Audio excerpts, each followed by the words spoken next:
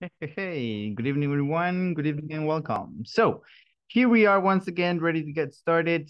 Tonight, we are going to be talking about the alphabet, which is, well, the most basic thing that we can get to learn, basically. But yeah, something that I wanted to mention at the very beginning today is how some people are very affected by temperature and how the temperature can also get into your mood, affecting the way you feel during the day. And it can also affect directly on some aspects of your health. Like, for example, tons of people, including me, get even headaches from, the high heat that we live sometimes. There is another thing that happens very often, which is the fact that when I'm in a cool environment and then I come into a hotter environment, I get a headache. So that's like very disturbing when it comes to temperature and how temperature can affect the way you feel. So it's tricky. However, that's not the topic for today. That's only something that I wanted to mention just to test how much you guys got from it. Ok, como les dije, siempre vamos a tener algo al principio de la clase, ¿verdad? Que se va a mencionar y pues a ver qué tanto logramos entender de esto. Esta noche quisiera saber de parte de Roxana, ¿qué logró entender usted acerca de lo que les acabo de decir? Good evening. Evening. Ah, yo entendí que vamos a repasar el alfabeto. Ajá. Y Solo eso. luego. Ah, lo demás ya fue rap chino. Sí. Okay. How about Azucena? Carla Azucena, ¿qué entendió usted de lo que dije ahorita al Pues a principio? veces trata lo de la Buenas barra. noches, good Evening. night, good night. Ujú.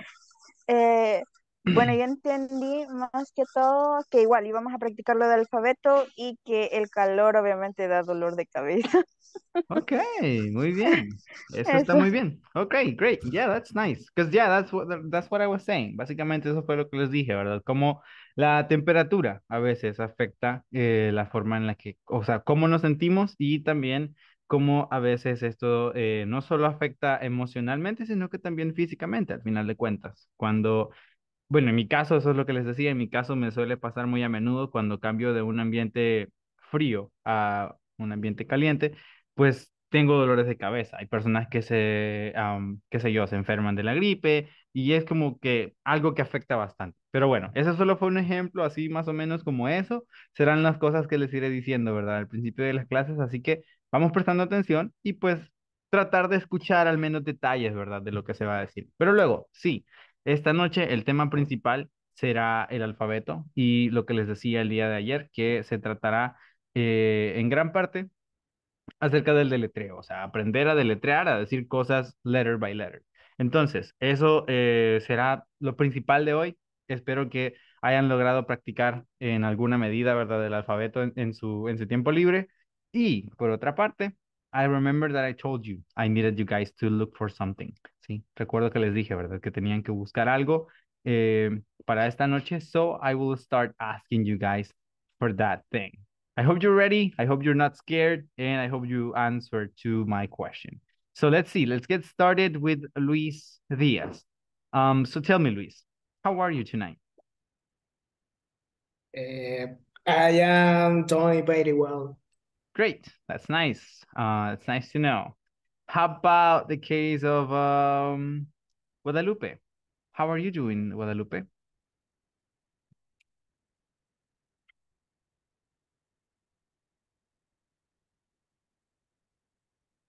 Okay, maybe she might be busy at the moment. In the case of Emily, how are you doing, Emily?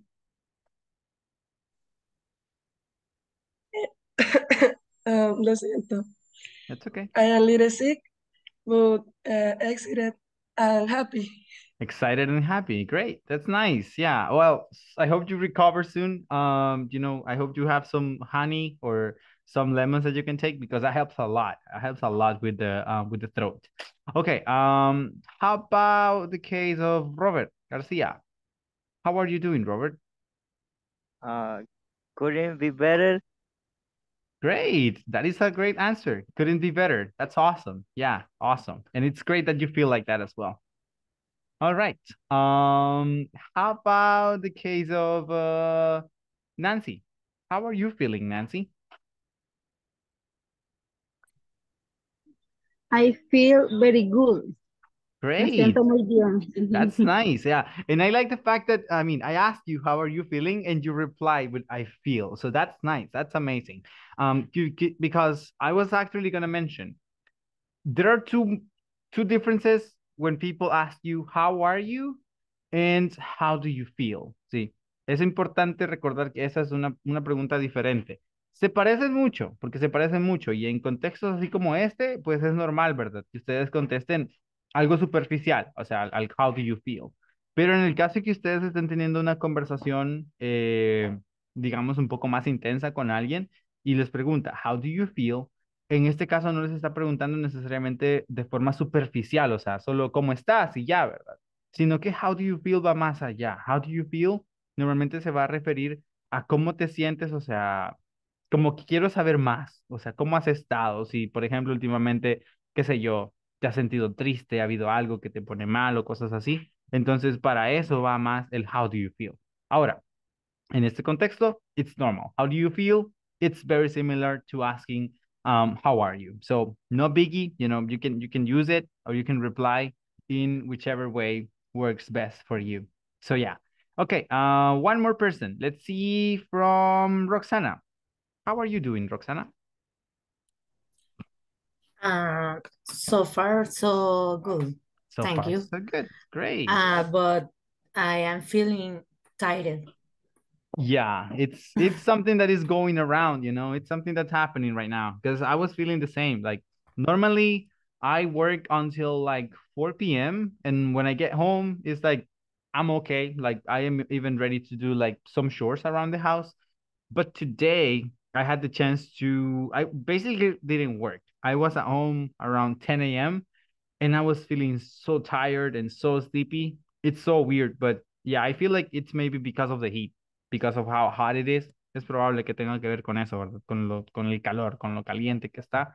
But yeah, it's normal to be tired. But thank you. Ok, muy bien. Muchas gracias entonces por compartir. Ahora vamos a iniciar ya con lo que será el tema del día de hoy, which is, as I said, the alphabet. Sí. Y por cierto, felicidades, me gustó que, o sea, cada uno de ustedes tuvo una respuesta diferente, así que ese básicamente es el camino, ¿verdad? Tratar de descubrir, ir más allá, no solo quedarnos con lo que se dijo acá en la clase, sino que durante el día buscar algo diferente, buscar algo que me interese y aprender un poquito más. Así que, muy bien. So, the alphabet. Yesterday I was trying to sing the song. I am not the best at singing. However, tonight I think that we're going to do a little bit of singing. I think we're gonna do, I mean, at least in my case, I will do the song. Because yeah, it's kind of interesting. So when it comes to these letters, it's relatively easy to know how to pronounce them. There are only a few of them that are hard. But I will do the song. Sí, voy a hacer esa cancioncita de niños just so you guys hear it till the end. So, the ABC, it basically goes as following. A, B, C, D, E, F, G, H, I, J, K, L, M, N, O, P, Q, R, S, T, U, V, W, X, Y, and Z. So from that, you can say, for example, now I know my ABC. Come along and sing with me. That's how the song continues, but that's not part of what we're going to do. The thing is, pay attention to that. So, very easy, right? A. For the first one, it's simply A. Como si estamos hablándole a alguien, hey. See, that's the one, A. For B, very simple as well, B. For C, the same, C. For D, same, it's very easy, D. For E, once again, E. Now, there you end with the E sound at the end. Básicamente ahí terminan todas las que suenan con I al final, como I en español, ¿verdad? Hasta que llegamos a la E. Ahora empezamos ya con las demás. Claro, hay alguna que otra que va a sonar similar, pero ya no está en la fila, ¿verdad? Pues aquí tenemos B, C, D, E, E. Sorry, B, C, D, E. Now we have F. F, very easy, F. We have G, G. when we use la G, it's G. H, H, H.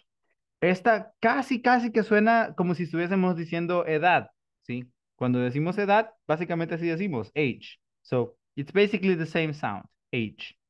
Then we have I.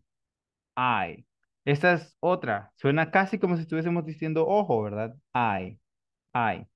Then we have J. J. K. L. M. Importante. Cuando hacemos la M, normalmente los labios van a estar unidos. M. ¿Sí? M. N. O. P. Q. R.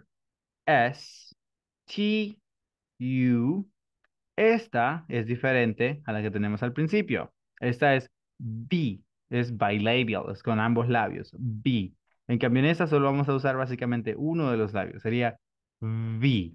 V. El labio superior se queda casi como formando un pequeño arco con los dientes y el labio inferior es el que hace el sonido explosivo, ¿verdad? De la letra V. So it will be V. And then we have W, X, Y, and Z.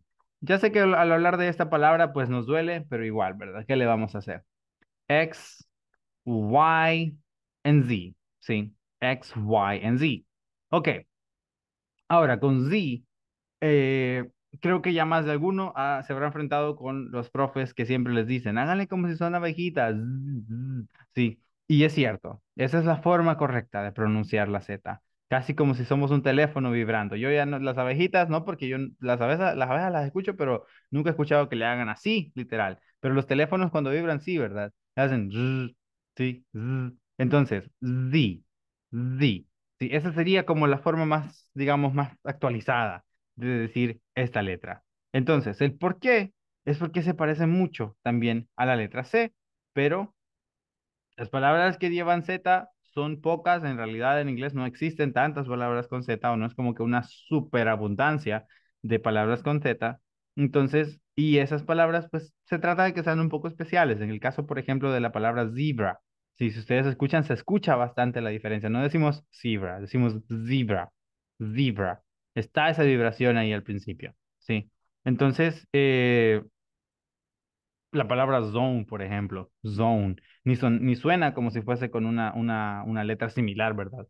A una S. O sea, como si dijéramos nada más zone, no es así, sino que debe ser zone, ¿sí? Entonces, las palabras otra vez con Z, o al menos que inicien con Z, deberán tener ese agregado especial para que se note, ¿verdad? Bastante la diferencia en cuanto a ella.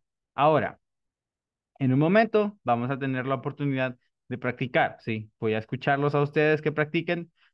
Vamos a ver si hacemos un desorden aquí, todos habilitando el micrófono y todos al mismo tiempo, ¿ok?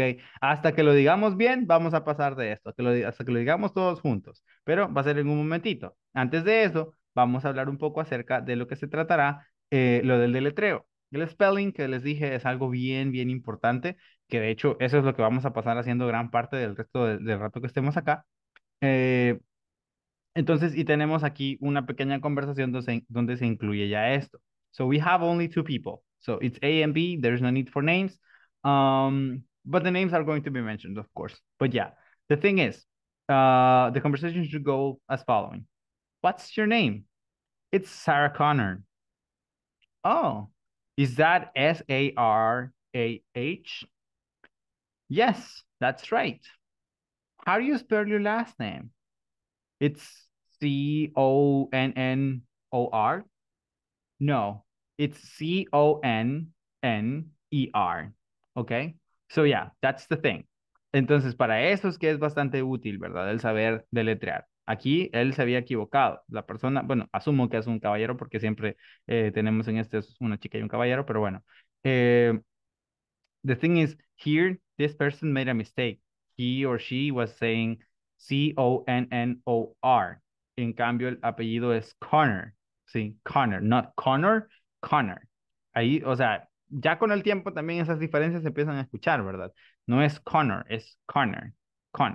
So it would be C-O-N-N-E-R. C-O-N-N-E-R. Bueno,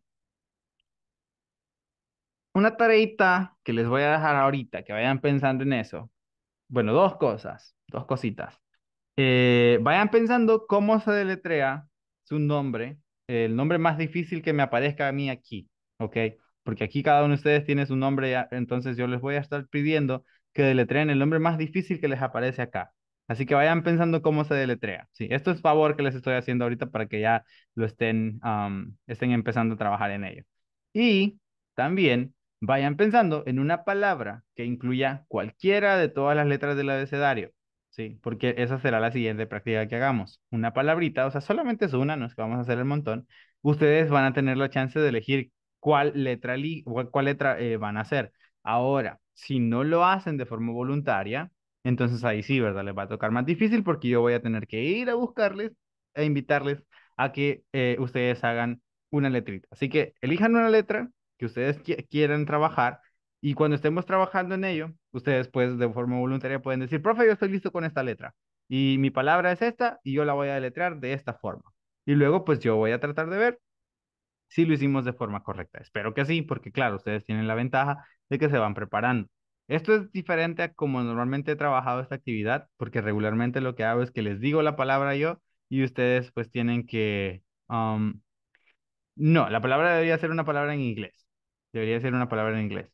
Entonces ustedes ya luego tienen que deletrar, ¿verdad? La palabra que yo les diga. Pero esta vez les voy a dar el chance de que ustedes elijan la palabra, solo eligen una letra, de las que tenemos, y la palabrita, y la tienen ya deletreada. A la hora que lleguemos a esa letra, ustedes se pueden ofrecer como voluntarios y luego ya la deletrean, ¿verdad? Si no hay voluntarios, pues en ese caso, como les digo, voy a tener que buscar a alguien que nos eche la mano con una palabra que conozcan en inglés para deletrearla. Pero bueno, esas son las dos cosas. El nombre más difícil que tengan ustedes acá, prepárense con él. Por ejemplo, en el caso de Roxana, I think I would ask you for Francisca. In the case of Nancy, I think I would ask you for Rosales. In the case of Janet, I think I will ask you for Janet. In the case of Carla, I think I will go with Azucena. In the case of Emily, I think I'll go with Viatoro. For Senia, I'll go with Esmeralda.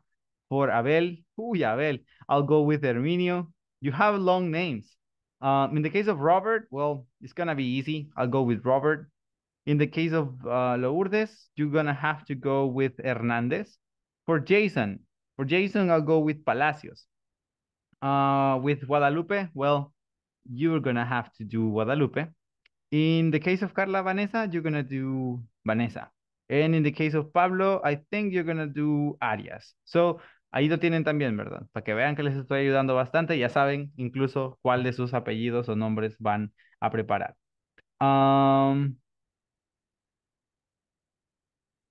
El detalle no es tarea, es algo que vamos a estar trabajando ahorita, Robert. Por eso no sería necesario que se las envíe, sino que es algo que, o sea, solo les digo para que tengan como más o menos, o sea, al decirles que lo anoten es más que todo para que lo tengan desglosado, sí, que lo tengan ya desglosado y a la hora que yo les pregunte, pues ya sepan, ¿verdad? Ah, tiene estas letras y la tengo que decir de esta forma. No necesariamente es tarea, o sea, que vamos a trabajar después, sino que es algo que vamos a practicar ahorita mismo. Bueno, pero antes de eso. Vamos a ver. I want to hear you guys, ¿sí? Quiero escucharlos a todos ahorita, o al menos todos los que tengan chance de abrir su micrófono, sí, abran su micrófono, que vamos a empezar con el abecedario, ¿ok? Y como les digo, nos vamos a ir de esto hasta que lo digamos bien, hasta que nos salga, ¿verdad?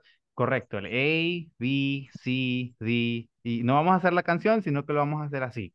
Ok, bueno, entonces, por favor, aquí voy a tener vistas sobre la mayoría, a ver quiénes no están practicando, así que todos, por favor, listos. Ok, so, on the count of three. Three, two, one, go. A, A, A, B, B, C, C, C, D, D, A, A, A, E, F, F, E, E, E, F, F, G, G, H, H, I, I, J, J, K, K, L, L, M, N, N, O, O, P, Q, Q, R, R, S, S, T, T, U, U, V, V, W, W, X, X, Y, Y, Z. Z. Y esa sombra que está detrás de Roxana, ¿qué es? ¿Qué invocamos? No, nada. Ah, invocamos algo raro. Vamos otra vez. No. Ok, esta vez mejor lo hacemos después de mí para que sea más unido. Vamos a ver, una vez más. So, here we go. A, A, B, B, C, C, C, D, D, E, E, F, F, F, G, G, H, H, H, I, I, I, J, J, J, K, K, A, L, L, L, Hey, ya se perdieron. Ya está, M, pues, es después, es después. Relax. Ok, once again. M, M, N, N, N, O, O, O, P, P, Q, Q, Q, R, R, R, S, S, S, T, T, U, U, U, V, V, W, W, W, X, X, X, Y, Y, Y, Z. Z. Z. Muy bien. Ok, esta vez no salió mejor, pero igual tenía varios profes por ahí que se me iban adelantando. Pero igual, that's okay. Um, pero sí, ya no escuché a nadie que dijera a la hora que cuando llegamos a la R. It's R, ¿sí? R. Bueno, entonces, no nos vamos a llevar el premio a la clase más coordinada del mundo, pero practicamos ya juntos. That's nice. So, una cosa que a mí siempre se me ha hecho interesante acerca de esto, acerca de cómo funcionan el alfabeto, la diferencia que existe en algo tan sencillo como las vocales, ¿sí? En las vocales en español, ¿verdad? Es bastante fácil porque pues las letras en español emiten el mismo sonido que pues se muestra, o sea, al menos para nosotros por eso es sencillo y ninguna palabra en realidad tiene como cambios en cuanto a la forma en la que se va a pronunciar esa vocal. En cambio, en inglés, solamente entre las palabras, perdón, entre las letras vocales, existen 27 sonidos diferentes que pueden ser emitidos. Sí, imagínense eso, o sea, en español la A siempre suena A. Ustedes ven una A en español y ustedes la van a leer como A. La E lo mismo, la I lo mismo, la O lo mismo y la U pues igual. En cambio, en inglés, eso es una de las cosas que más genera confusión, digamos, a la hora de pronunciar algunas cosas, porque vaya, por ejemplo, acá tenemos la palabra what, tiene una A, ¿verdad? Y esa A suena como A, ¿sí? Chivo. Ok, la siguiente, tenemos Sarah, ya suena un poquito diferente, ¿sí? Incluso algunas personas a este nombre le dicen Sarah, ¿sí? Sarah. Entonces, la primera A no suena a A, no dice Sara, es Sarah, ¿sí? Sarah o Sarah. Entonces, ya va diferente. Luego, en la palabra name, ni por cerca tenemos el sonido de A, es name, no name, es name. Entonces ahí vamos viendo cómo una sola letra tiene todas estas variaciones. Entonces, eso es una de las cosas que sí es cierto, son un tanto problemáticas, porque como les menciono, son 27 sonidos los sonidos vocálicos. Entonces, tenemos básicamente que ser cuidadosos con cada palabra que vamos a decir para no equivocarnos a la hora de pronunciarla. ¿Cómo suenan solo las vocales en español? A, E, I, O, U. Fácil, ¿verdad? En cambio, en inglés, ¿cómo suenan solo las vocales? Bueno, ahorita le pongo $1 de recarga, y esto es en serio, a quien me pueda decir solo las vocales, así, de una. Sí, solo las vocales. Inténtenlo, y es en serio, Yo se la digo. ¿ok? En inglés Sí, en inglés. serían Ujú. A, E, A-I-O-U. Yes. A-E-I-O-U. That's right. Muy bien, entonces después de la clase me escribe, de verdad, en serio, me dice ahí cuál es su compañía, si quiere recarga normal o paquete, that's okay. Ok, aquí hay plata también para ustedes, no crean. Muy bien, entonces, así sería, ¿sí? A-E-I-O-U. Entonces, imagínense, en cambio en español, o sea, es I-O-U, ¿verdad? Facilito, sencillo. En cambio en inglés, A-E-I-O-U, ¿sí? Una vez, o sea, yo llegué a la U y les dije a los chicos, ¿verdad? A ver, díganme las vocales, así, de una. Y se quedaron como, no me acuerdo, profe. O sea, porque son diferentes, sí, suenan diferente. Entonces, y en inglés en realidad ni les enseñan esto, así de esta forma como en español sí pasa que, o sea, en kinder uno lo primero que enseña son las vocales, a los niños lo primero que le queremos enseñar son las vocales, ¿verdad? Los padres estadounidenses en realidad lo primero que tratan de enseñar son números, o sea, porque el alfabeto o la pronunciación es algo tan delicado que mejor dejan eso para los profes, o sea, en la casa. En cambio aquí casi que yo en muchas familias las he visto que se sienten orgullosas cuando el niño está chiquito y dicen, no, si ya se saben las vocales, o sea, porque como es sencillo, lo enseñamos desde temprana edad. En cambio, en inglés es más complejo. Entonces, son cosas que casi que no se dan, pero así serían. A-E-I-O-U. Muy bien. Y ahora Senia va a poder contar el día en el que saber o poder decir las vocales en inglés rápido le ganó $1 de recarga. That's nice. Muy bien. Vamos a ver. Ahora sí, vamos con sus nombres primero. ¿Sí? Vamos a escuchar cómo ustedes van a deletrear sus nombres o apellidos que previamente ya les dije cuál sería. Así que vamos a empezar desde, como siempre, los últimos que me aparecen acá en la lista. And that means that we're going to start hearing from Carla Vanessa. So, Carla Vanessa, can you please spell Vanessa? Vanessa.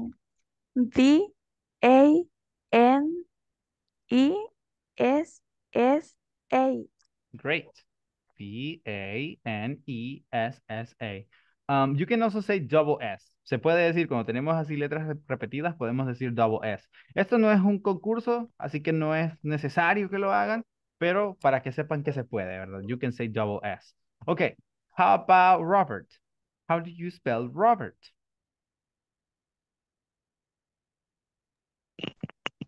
Robert.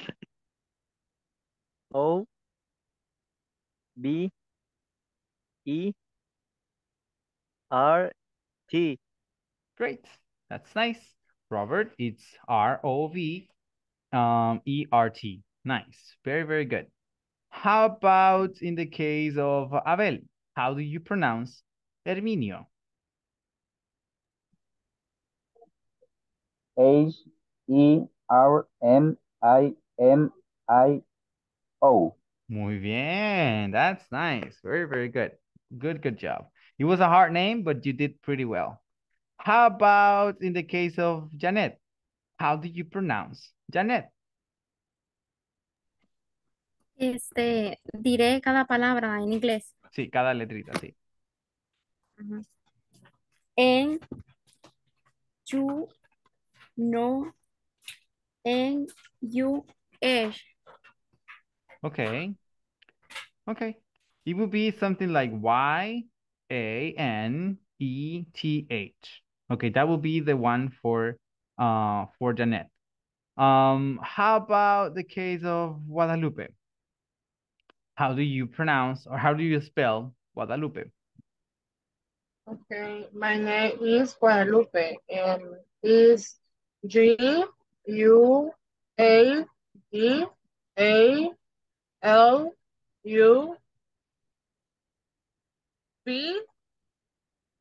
Yeah. P-E. Okay. P-E. Esas siempre son complejas, esas dos. Entre la A y la E siempre uno se equivoca. But yeah, it's P-E. So nice. And I like the fact that you said my name is Guadalupe at the beginning because that's how you're supposed to do. You know, my name is Guadalupe and it's spelled and then you start spelling and you will say Guadalupe. So nice. Very good. How about for Pablo? How do you pronounce or how do you spell Arias?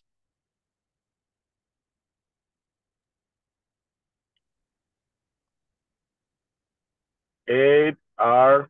I, A, S. I-S. Audience. I-S. I-S. I-S. Sí, la última nomás se nos perdió. Oh, sorry. No, sería I-A-S. I-A-S. I-S. Ajá, All right. I-A-S. Así es la cosa. Sí, sería A-R-I-A-S. I-S. A-R-I-S-S. There you go. Great. Good job. Very good. Okay, thank you. How about for Carla, Azucena? How do you pronounce, how do you spell Azucena? I-Z-U-C-E-N-N-I. There you go. Good. The only one was the one at the beginning because it is A, not I. A. A-Z-U-Z-E, no, C-E-N-A. That's how you say Azucena. Nice. How about Emily? How do you spell Villatoro? Is Villatoro.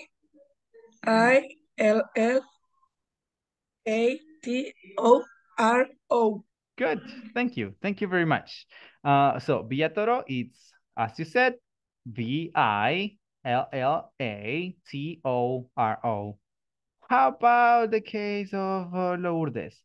How do you spell Hernandez? Okay. Hernandez.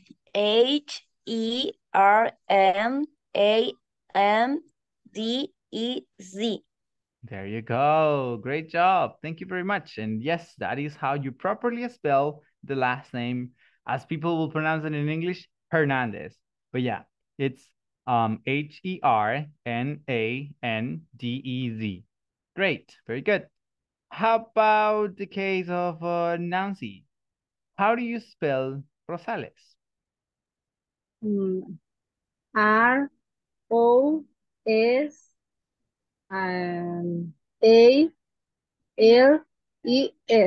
There you go. Great. That's how you spell your last name. It will be Rosales.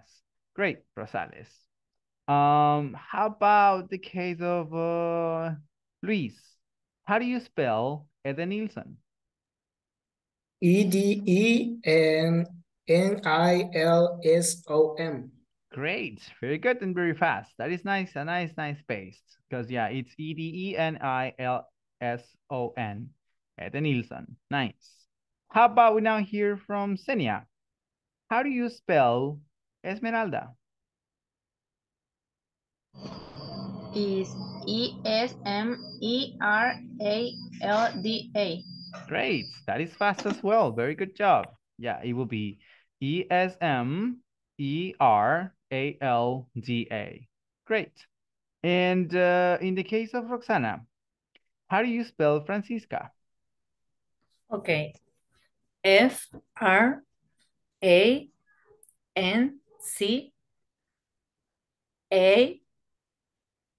perdón. Ajá, sí.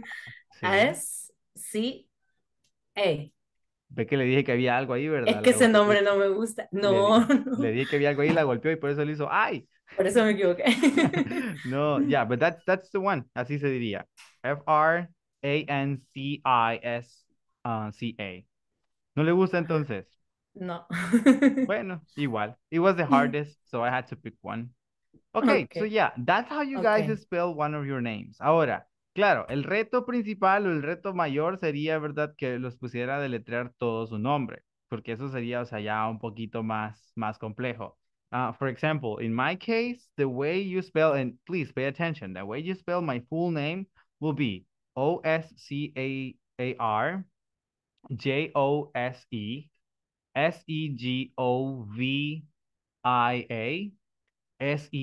Segovia. So, what is my full name? ¿Cómo sería mi nombre completo? Se los acabo de letrear. Ok, una vez más. Oscarjose.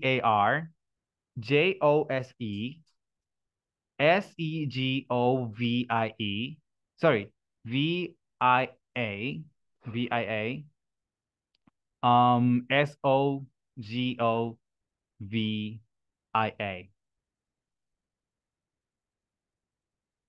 Anyone? Oscar, José. Ajá. And Soriano. No, no. no. S-O. Me presenté el primer día. Segovia. Ajá. Yes. S-O-G-O-V-E-I. A. Segovia, Pero ¿por qué Segovia. dice es O? ¿Ah? ¿Por qué Oh, dice es yeah, it's O? S-E. Sorry, it's S-E. Very good. You paid attention. Yeah, it's S-E. S-E-G-O-V-I-A. Yeah, that's the one. S-E-G-O-V-I-A. So yeah, that's how my last name is. And yeah, I have my last name twice. So yeah, it's Segovia, Segovia.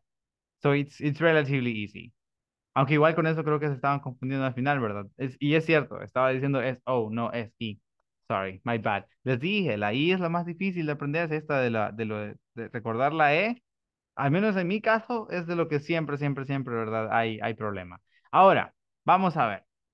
Ya que ustedes deletrearon su nombre, yo hice el intento de deletrear mi nombre completo y fallé. Ahora vamos a tratar de buscar una palabra por cada una de las letras que tenemos acá. Su deber será el siguiente. Simplemente, como les dije, aquí de forma voluntaria van a tener la oportunidad de elegir la palabra que ustedes quieren decir. Vamos a ver, empecemos with letter A. So, who wants to do letter A? ¿Quién tiene una palabra lista para la letra A? Yo. ¿Yo? Ok. Ok, Roxana. Ok. Apple. All right. How do you spell Ah, apple? A, P, P, L, ay, la S. Se me olvidó. Y E. Y, ajá. There you go. Thank you, Con Lourdes. esa tengo problema. The same as me. The Sí. same as me. Yeah, it's A-P-P-L-E. So A-P-P-L-E. Great. Very good. How about with letter B? Who has a word with letter B? yo. Me. Me. Okay. Okay, Lourdes. I'll take you. So, what is your Ok. word? No sé cómo se pronuncia, pero voy a tratar. Es bother. Creo que es como. ¿Molestar? No, butter. Creo que es Oh, como mantequilla. mantequilla, creo. Kia. Ajá. Ajá. Butter. Ok. Es B-U-T-T. ¿Qué? Mm-hmm. E-T-E-R. R. Okay, butter. Yeah, like that album from BTS. So nice. Very good. Butter. Nice. Very, very nice. And yeah, that's how you pronounce it. Buttered. Buttered. All right. How about with letter C? Who has a word with letter C? Ya, con Okay. sí, Mm-hmm. no, calendar. Oh, that's a big one. Okay. Let's see. How do you spell calendar? C, A, L, I, M, D, A, R. Calendar. There you go. Calendar. Great. So we have in this case, Apple, A-P-P-L-E, butter, B-U-T-T-E-R, and calendar, C-A-L-E-N-D-A-R. Very nice. Oh, that's okay. That's okay, Carla. I understand. Okay, hopefully that is going to happen here as well. Hopefully I'm going to have some rain tonight as well. Now, how about for letter D? Who has a word for letter D? Me. Okay, Guadalupe. My word is dog. Oh, pretty easy. How do you spell dog? The dog. Dog. Uh-huh. How do you spell it? Okay, is D Mm-hmm. O G. G. There you go. Dog. Nice. Very nice. You know, it's pretty easy. It's D-O-G. Just that. All right. How about the case of letter E? Who has a word with letter E?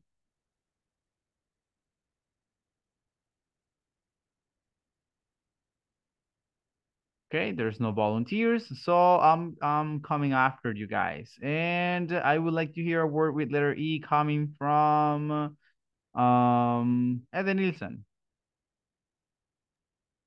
Okay. Economic. Okay, Podría ser. yes. Eh, How do you spell it? Econom. Y. Uh-huh. We're missing one letter. Oh, economy. Why? Ah, sorry, economy. Oh, I heard economic. I heard economic. Sorry. Yo estaba esperando economic. Lo siento. Okay, yeah, economy. That's how you spell economy. Economy. Great. Very good. The only thing is, yeah, with this word, you do like a different pronunciation at the end. You know, you have to go up a bit, a little bit with economy. So yeah, it's the fact that you said the word a little bit flat. That's why I thought it was economic, because economic is like more plain, but economy has like that rise at the end. Economy. But yeah, great. All right. How about with letter F? Do I have anyone with a word with letter F? Me? Okay, go ahead, Senia. Fingers. All right, fingers. How do you spell fingers? F-I-N-G-E-R-S.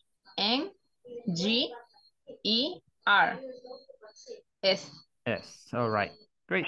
Wait, I'm going to change this up. But yeah, fingers. That's how you properly spell fingers. There you have it. Fingers. All right. So for these letters, we have dog, economy, and fingers. With dog is D-O-G. With economy, it's E-C-O-N-O-M-Y. And then with fingers, we have F-I-N-G-E-R-S. So fingers. Great. Very good. How about letter G? Do I have anyone with a word for letter G? Roxana?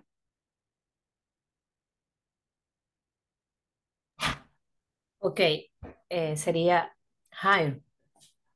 Mhm. H A I R. Okay, one sec. Estaba con la letter G y usted se me adelantó a la H. So yeah, it would be Ok. H-A, hair, right? H. Ajá. A-I-R. Yeah, okay, so hair, Great. The word is hair, Para aquellos que se lo pregunten es cabello. Very easy, right?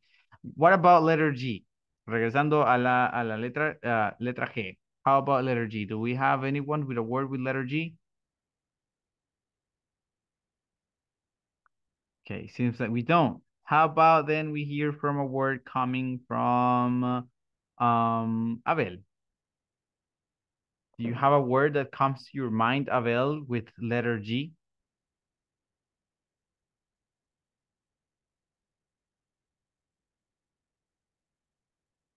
Okay, seems like he froze. No sé si puedo decir una. Sure. Glass. Okay. How do you Eh, spell glass? G-L-A-S-S. Great. There you go. Glass. G-L-A-S-S. And as I said, you guys can also say double S in case you want. Like for example, in competitions, when there is like a spelling competition, it's more common to say double S because that makes you sound more professional and faster. But at the same time, it's okay to say, SS. So yeah, for glass, G-L-A-S-S. Great. How about letter I? Do you guys have any word that starts with I? Ice cream. All right. How do you spell ice cream? Ice cream. I-C-E-C-R-E-A-M.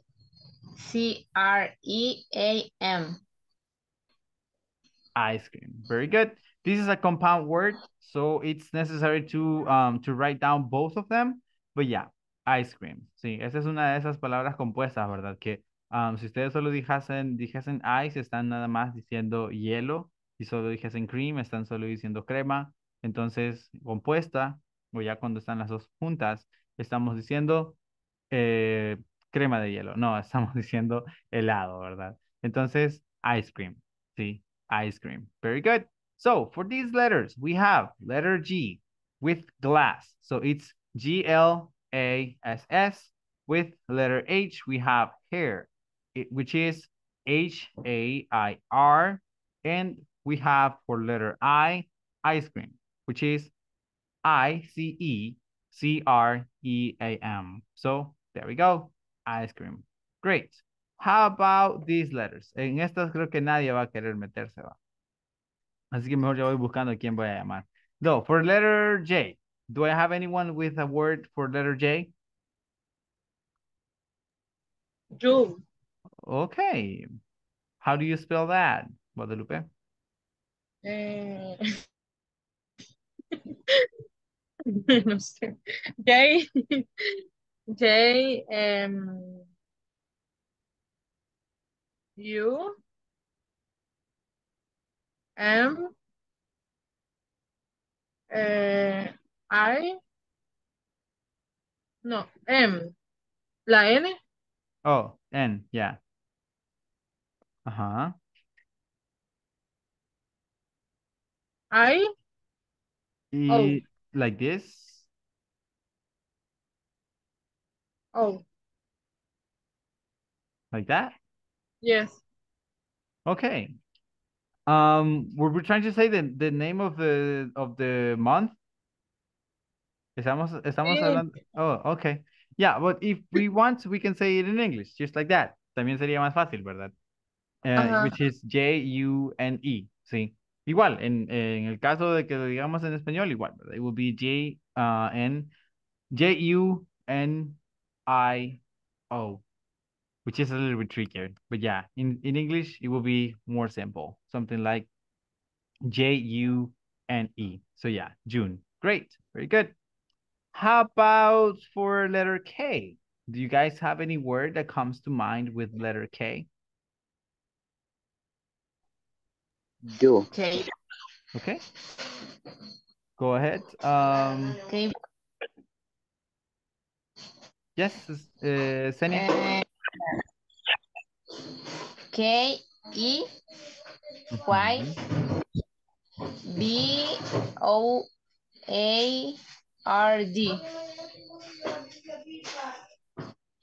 Okay, there we have it. Keyboard. It's a keyboard. For those who might not know, a keyboard es básicamente un teclado. So, yeah, it's another. A Senia ya vi que le gustan las palabras compuestas, porque esta es otra palabra compuesta, ¿verdad? Key sería simplemente, si solo usamos la palabra key, puede ser llave o contraseña, porque se utiliza para hablar acerca de contraseñas. Eh, y board, pues que es una tabla, ¿sí? Entonces, keyboard sería una tabla de llaves. En el caso ya de ser la palabra compuesta, se referirá entonces a un teclado, ¿sí? Keyboard es un teclado. So, great, very good job. That is a nice word. And how about for letter L? Do we have any word for letter L? Yo. Okay, go ahead, Lourdes. Okay. Is lamp. How do you spell lamp? Is load. A. E. M. P. P, lamp. There we go. Great. Lamp. That's how you spell it. Ah, come on. So yeah, the word lamp. Ah, okay. So there we have it. The word lamp. Very simple, very straightforward. And yeah, sometimes you don't really have to do anything like too complicated, right? To get a word like this. So it's the word lamp. Okay, my bad. So, for these letters we have, in the case of letter J, we have June, which is spelled June. For letter K, we have keyboard. Keyboard is spelled Keyboard, keyboard. And lamp is LAMP. It's very simple. And now we're moving into these ones. These ones are easier. I hope I will have more words with them. And yeah, let's start with letter M. Do we have a word with letter M or that starts with letter M?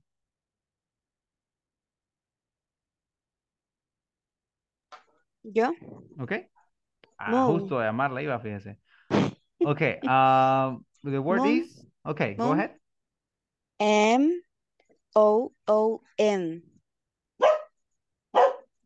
Okay, so the word in this case will have to be pronounced, ajá, exactamente, así como lo dijimos al final. Sería moon. Es que yo escuché mon, pero sí, sería moon. Moon. The word moon is one of those words that are very common in English when you have a double vowel, you know, mostly when it's, or that happens mostly with the letters E and O. So when there is a double vowel, cuando hay una vocal doble, lo que sucede es que estas toman el sonido de la que en español consta. Y esto es algo que simplemente se les puede explicar nada más a estudiantes, ¿verdad? Que saben español como su lengua natal, ¿sí? Lo que sucede con estas letras, cuando tenemos esta repetición, es que toman el sonido de la que sería la siguiente letra en español. ¿A qué me refiero con esto? Por ejemplo, tenemos el caso de palabras como esta, miren. ¿Sí? Feet. Entonces, tenemos una repetición de la letra E, pero esta letra E va a sonar como si fuese la letra siguiente en español, la vocal siguiente en español. ¿Y cuál es la vocal después de la E? Es la I. Entonces suena feet. ¿Qué pasa cuando tenemos repetición entonces de O? Bueno, la repetición de la O suena como la siguiente vocal en español, que es la letra U. Entonces esto va a sonar como foot. Sí, y esto aplica para todas las ocasiones en las que ustedes vean que estas se repiten. Siempre que se repite una E, suena como I. Siempre que se repite una O, suena como U. Entonces aquí tenemos la palabra moon, sí, y por eso se dice así, ¿verdad? Moon. Y pues, por si nos preguntamos, moon significa luna, ¿verdad? So yeah, moon. Great. So it would be M-O-O-N. Great. Nice, nice, nice. How about letter N? Do we have a word with letter N? Yo, Okay, Roxana?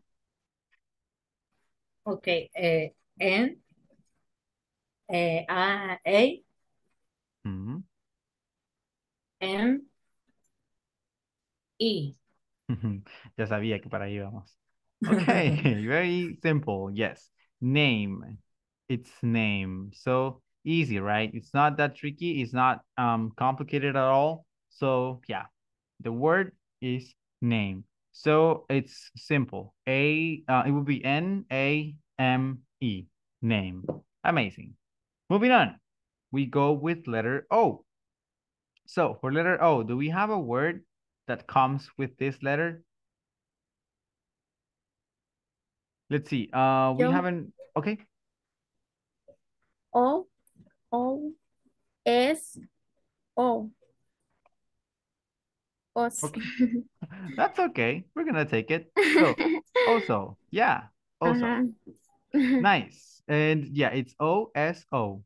O-S-O. Okay, also. So yeah, O-S-O. Nice. Very, very good. So for these letters, we're gonna have moon, which is M-O-O-N. We have name, which is N-A-M-E. And we have also, which is O-S-O. Okay, good, good, good. Let's move on. Two letters P, Q, and R. So for letter P, what word comes to mind when we think about this letter? P. Okay, I was about to call Robert to participate. So Robert, do you have any word in mind that can start with letter P?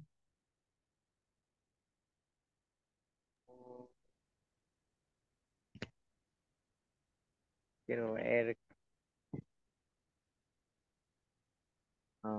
Peter. Okay, Peter. How do you spell Peter? P.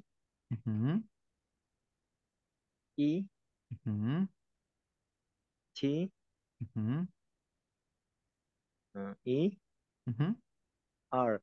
R. Very good. Peter. That's how you spell the name Peter. Very, very nice. So yeah, that's the one. Peter. And let's see. For Q, this one is a little bit trickier. Let's see if I get anyone that is risking spelling a word with Q. How about Q? Do you guys have any word that starts with Q? Question. Question. There we go. Okay, Senia, how do you spell question? Questions.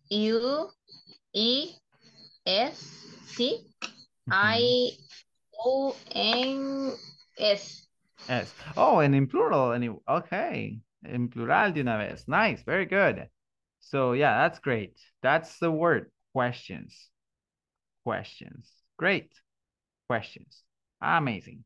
How about for letter R? Do we have any sort of word Yo. that come? Okay, go ahead. Rice. Right. Arroz. Mm-hmm. R-I-C-E. E. Great. Very good. Rice. That's the one. Rice. Arroz. Y qué bueno que aclaró porque existe la otra, que es así. Rice, que esa se refiere a levantarse. Sí, o sea, como al sentido, ¿verdad? De que si estamos acostados o algo así, o si estamos simplemente achicopalados, alguien le dice rice, y eso es básicamente levántate. Ok, vamos ya casi finalizando. Tenemos letter S. Do we have any word that comes to mind that starts with the letter S? Let's see. Do you have any word in mind, Lourdes? Okay. Summer. Okay. How do you spell summer? S-U-M-E-R.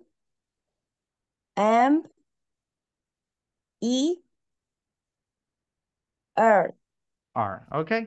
So we only have one tiny detail here because summer Oh, has double M.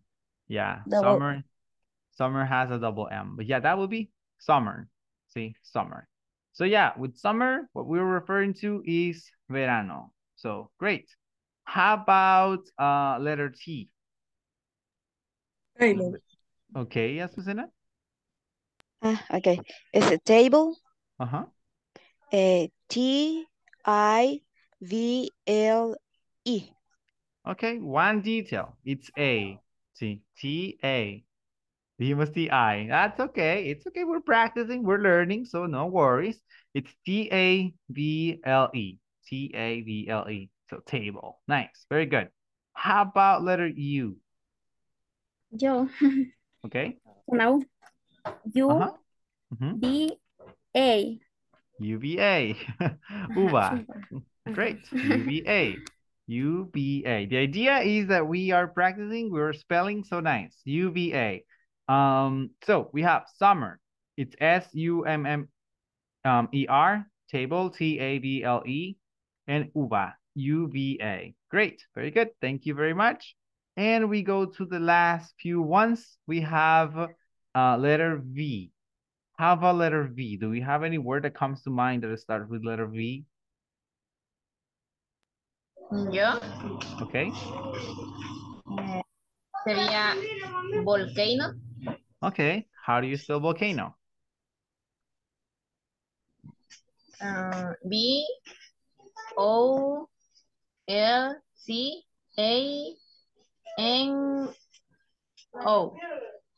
All right. Volcano. There you have it. Very good. That's volcano. All right. Great, great, great. How about, oh, wait, in the case of volcano, as you said, it's V-O-L-C-A-N-O. How about W? Do we have any word that starts with W in mind? Nilsson, how about you? Do you have any word in mind that may start with a W?